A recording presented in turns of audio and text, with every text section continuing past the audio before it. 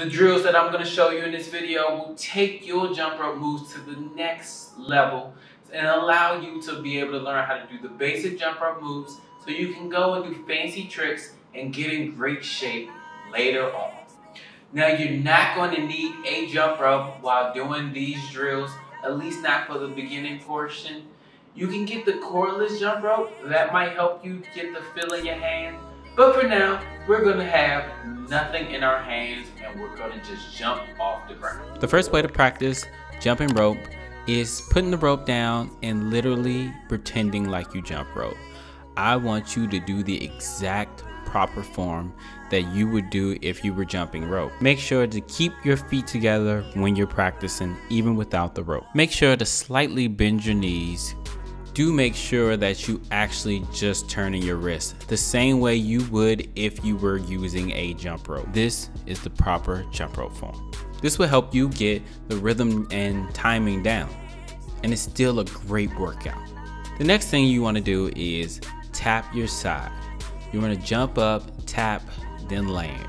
You are mimicking the timing that it takes to jump rope. This will help you get your rhythm, and hearing that sound kind of mimics the same sound that you'll get, especially if you're using something like a beaded jump rope, but pretty much any jump rope, you hit it sound, and that is reminiscent of the jump rope.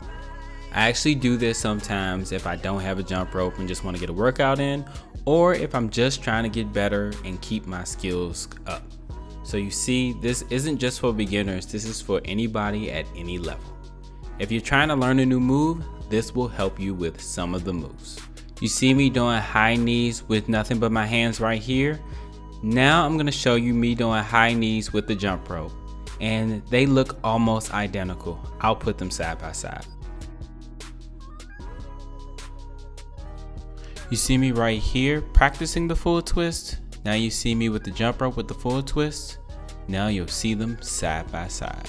This style of practice can help you with almost every type of footwork jump rope move there is. Here's the entire routine that I normally do. 1 minute of mimicking jump rope. Now you want to keep doing it over and over again. It gets the rhythm and timing correct. If I'm trying to do a special move, I just do that. And then I follow that up with 1 minute of doing taps. And I basically do that back and forth until I reach about 10 minutes. It gets me a good workout in and helps me to practice. It's a way to jump rope without actually jumping rope. Try these moves out and comment down below if they help you with your jump rope skills. After you get these drills down, if you want to learn some jump rope tricks that are easy, that anybody can do, check the video out I have below. I'm sure to help you. Jumping rope is all about rhythm, and that is what these drills help with. Now that you got the basics and you know how to jump rope, let's get you the proper jump rope.